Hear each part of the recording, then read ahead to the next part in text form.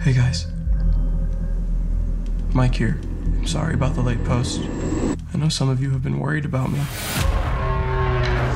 I reached 50,000 subscribers, which I really, really appreciate you guys for. I'm not doing Hotel Linux, man. Dude, it's ooga booga nonsense. You know, there's no such thing as spirits and ghosts and blah blah. From the iPad. Hey Sam, Indeed. how's it going? Hi, how are you? I'm doing all right. You look all comfy. I like the setup. Thanks. It's easier than sitting like on the couch to be like I know. on the floor. It's all good. Waiting for Matt to come in and we'll get started. Okay, great. How are you in LA? Yes. Mm-hmm. What about you? Chicago. Oh, okay. Yeah. I went to high school in Southern Illinois. Ah, okay. Yeah. Just high school and then you moved out for college? Well, not far. I went to Springfield, Missouri. Oh, okay. Yeah, that's Yeah. right Not across. far at all. Or where are you from originally?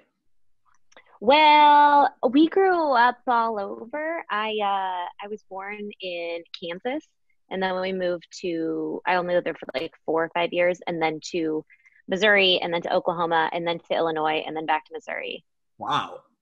So if there was a tornado there, Pretty much. So like you're like following the path of tornadoes everywhere. Me and Tyler were just talking about like one that hit near Chicago this week, but that's so funny. Wait, really? This week? Yeah, it was a big one. There's still like power. It was near the city too. It was like 20 miles out. Was that a part of that crazy storm system that was Yeah. going on? Yep, it started up. That was nuts.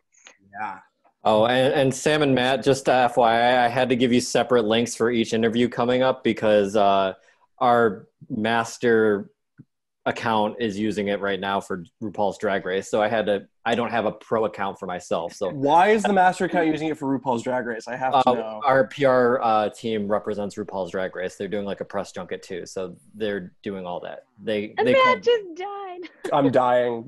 I did not know that. That makes me okay. Well, if RuPaul's Drag Race ever needs somebody, let me know.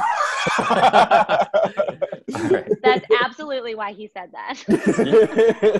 You guys all ready to go? Yeah, absolutely. Yeah. All right, I'm gonna go off. Hi. How's it going? Wow. Listen, I've been talking to Antoine for like the past 2 years on Facebook. Always we communicate. I was one of the original people at that premiere in Burbank, Matt. And I remember interviewing you on that red carpet. I remember too. That was my first ever like interview for the movie. No. I was like, yeah, you guys just walked up to me and I was like, oh, yeah, let's do it. Sure.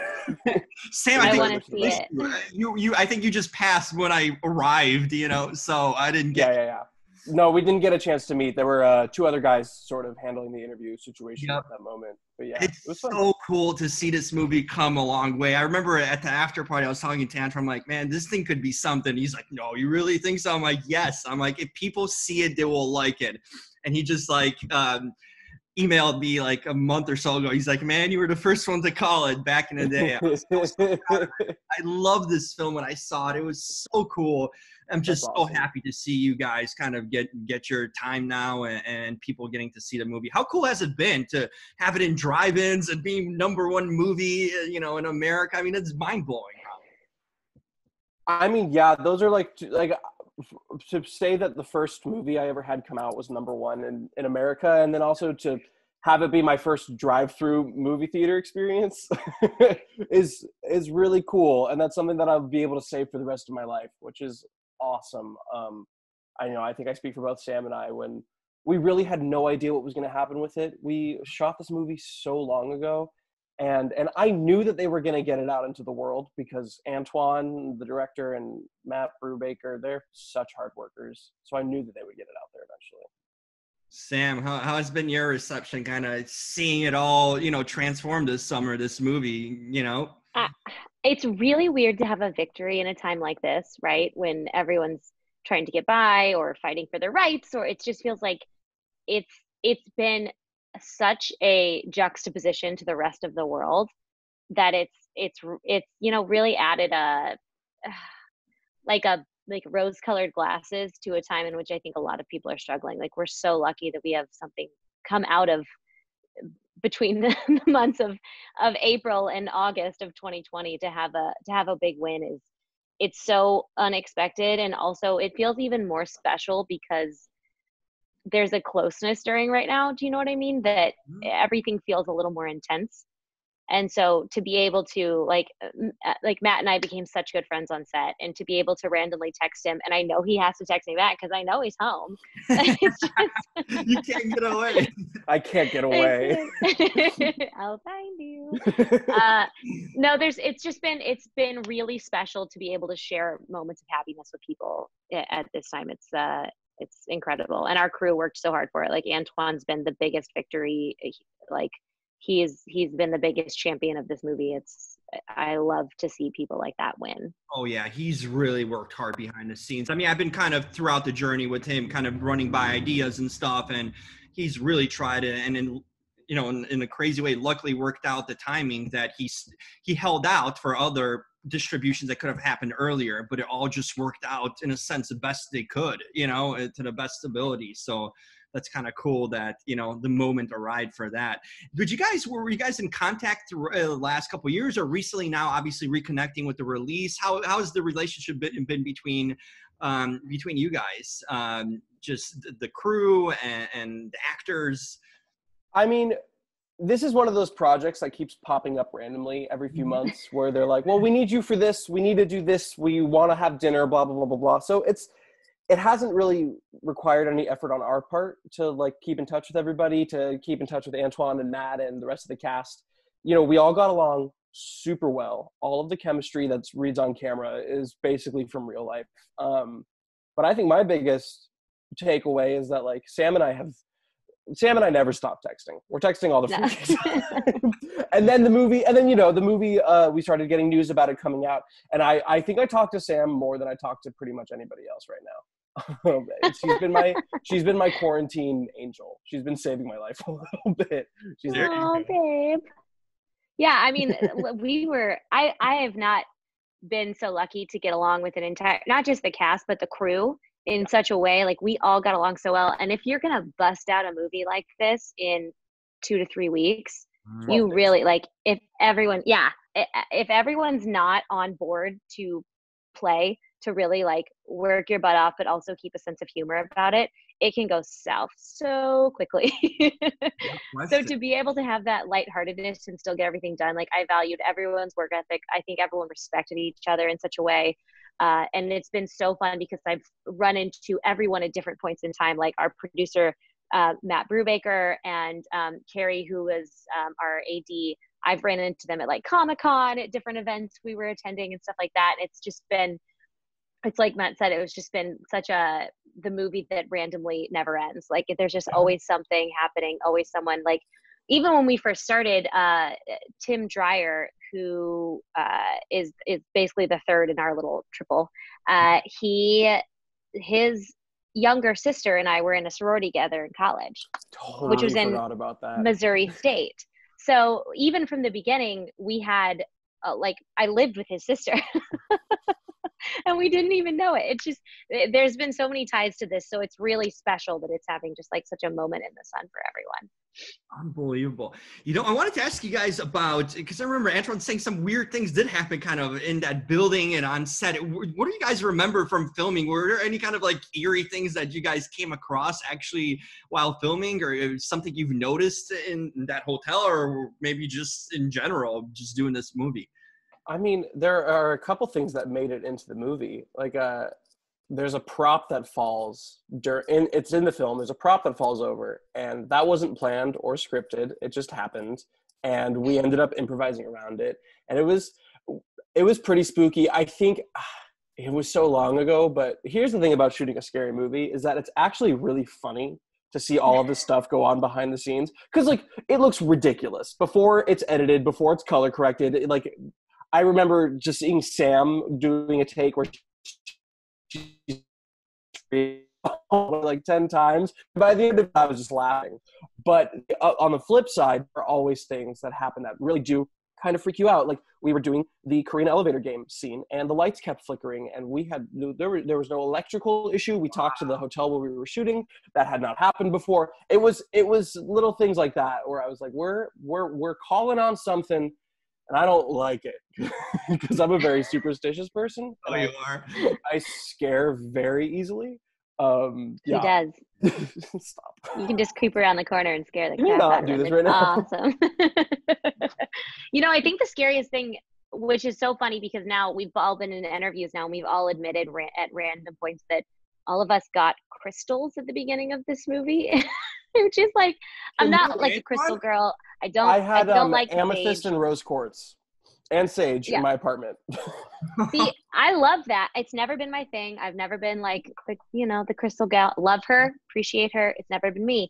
And when we started this movie for a bonding thing, Antoine and Matt Brubaker got all of us together and had us go on a ghost hunt together. And so we met with this guide in Pasadena, which is so cool that they wanted us to be friends from the beginning. And I think, let's just they did such a good job casting us all, and it turned out that we all got along so great. That was And so fun. we started with this ghost tour, and we went to this, they call it like the Gate of Hell. If you're ever in Pasadena, it was really fun. Really? And it was, we had a guide and he had like a tracker thing, and we all just bought in and had fun. Well, so Los Angeles, and part of the reason that the movie was written in LA is that Los Angeles actually has, well, because it has such an expansive history with serial killers, there's a lot of haunting rumors about Los Angeles. So there are actually, and my character Mike in the movie, he is a vlogger who visits haunting locations throughout LA, and there's actually so many of them. And it's primarily because Los Angeles, serial killers really love Los Angeles. They just wanted to hang out there. I don't know why. Well, they turn crazy. Pretty That's people. what happens. They might be normal. They arrive in LA and that They go crazy. It feels, seriously though. What have you guys been doing during quarantine? I mean, it's been a crazy few months. I mean, lots been going on.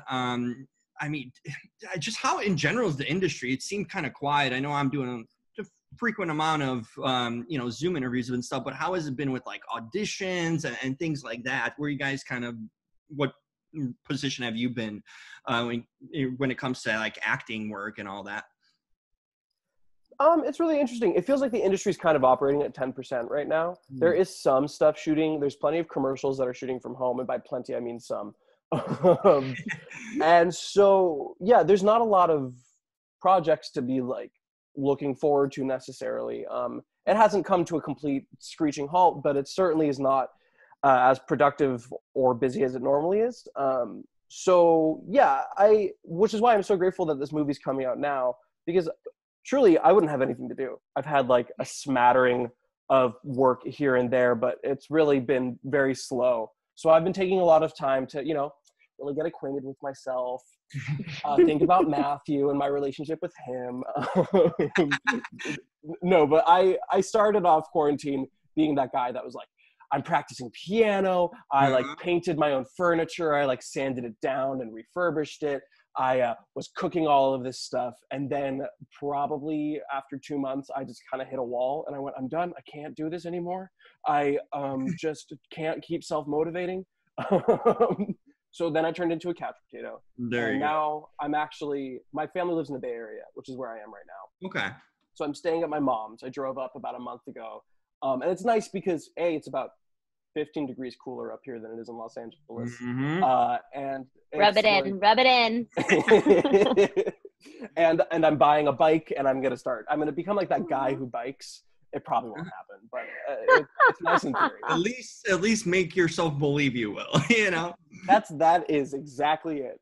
Yep. As long as you think it's happening. Oh my God. Yeah. That's amazing. What have I been doing? That is a good question.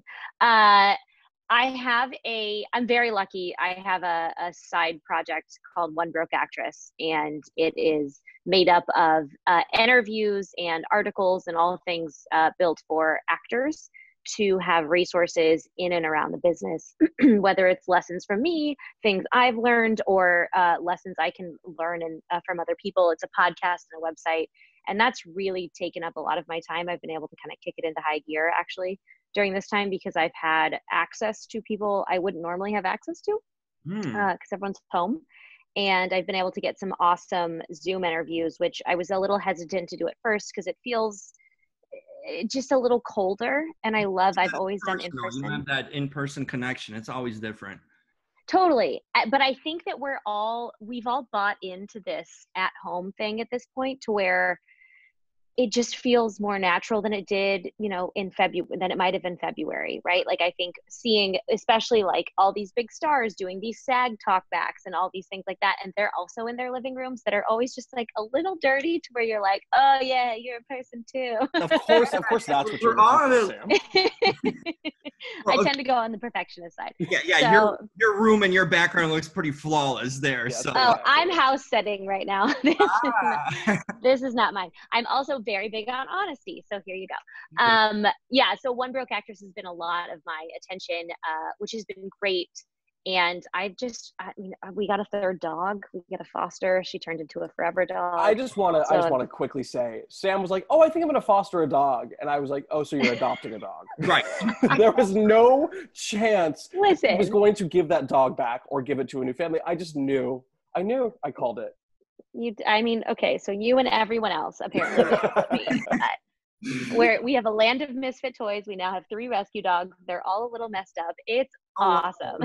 I also want to just say, Sam's podcast is awesome. She's been she's been an amazing resource for me too. Wow. It's not really just for beginning actors even. It's like, there's so many things about being a member of SAG that I did not know that I learned from listening to Sam's podcast. And she's a very good interviewer. I've been lucky enough to be on the podcast. So we did a great episode together. We did a great episode right before the pandemic started. So Season kind 5, of all the information 11. We talked about ended up being moot. I'm going to tell you. Isn't that so funny? I'm going to try. So it's on iTunes. Where can you find it? Like everywhere. Spotify, Apple Podcasts, all the places. Wow. Awesome. So there we go. And you're continuing it regularly, right? Putting out regular content. Yeah, I do seasons at a time because at least up until now, actors are very flaky. It's hard to get them to, you might know this, to nail down a time. So I've just finished season 12. So we have season 12. Oh my God. Season 6, all 12 episodes plus some bonus. So there's a little over 78 episodes, I think. And so I'm working on the next set, which is going to be mini episodes. So those should be more frequent starting in September. Oh, that's so cool. And what kind of dog did you end up adopting? Oh, well, okay, fine. I'll show you a picture. Yes. She's had it ready on her phone this entire time. She's truly just been waiting. You asked. Okay, let's see. Is it going to turn? So we have 3 now. Oh, there. Can you see that? Oh, yeah. Oh, wow. Look at so that. It's so cute. The one in the middle is our new one. Her name is Trudy. She is named after Allison Brie's character from Mad Men because we were binging that in quarantine. And Allison Brie's character is just kind of a doormat and just like wants to make people happy. And like, that's this dog. So that is awesome. And they're all getting along, right? Everyone's friendly or maybe not. No. They're all rescues. They all have their own baggage, but we're home. Like I'm home all the time. So it's a perfect time to integrate a new family member. I know a lot of people who are getting pregnant right now. So this is my version of that. Well, maybe just keep it with the dogs then at that point. Yeah, that's where I'm at. Quarantine babies. We're going to see a lot of quarantine babies. Yeah, I think that's something. Well, listen, it was so cool to catch up with you guys and get to talk. I mean, this film has been like, I bring in personal like enjoyment from it. I'm like, my quotes are on the poster. I'm in the trailer quotes. I'm like, this movie has it's meant a lot to me too. And seeing Antoine's success and you guys coming through it, it's so cool, because it's an awesome movie. As soon as I saw it and people finally getting to expose to it. So I just feel like I'm a little tiny part of this journey from the beginning, which has been a personal, really satisfactory thing for me. That's awesome, thank you for sticking with it since you. the beginning. It's because of people like that it's actually doing well. So we appreciate it. Thanks, man. Yeah. Matt, I was going to ask you, how's the colitis going? I keep on seeing. Oh my God. All right. Let's clarify one thing. If you are in a medical commercial, you do not have so I have a very healthy gut. Thank you very much. I keep on But seeing it is funny, you know. Now, yeah, they've started playing it again just now. Yes. So now I'm that guy from that horror movie and that guy from that medical commercial. Wait, that's awesome. Yeah, it's What a cool. great time to have a commercial replay. I will say it's weird. I get more attention and I get more fan mail because of the commercial than I do from the horror movie, which is I think just because it's playing constantly in people's homes. But yeah. It's a thing. Hopefully those were residual. I wanted to know, is that your sister or girlfriend in that movie? I'm always trying to figure this out. Oh my God. She's supposed to be my girlfriend in it. Sister vibe too.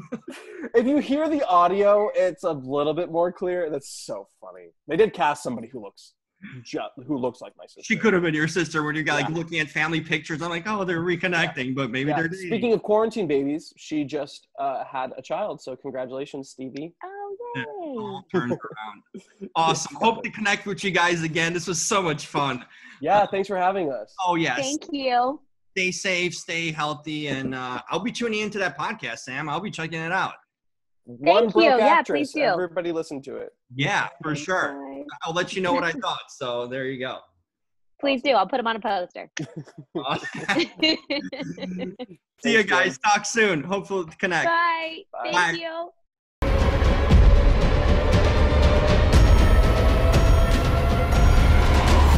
Looks like the Korean elevator game is indeed a big hoax.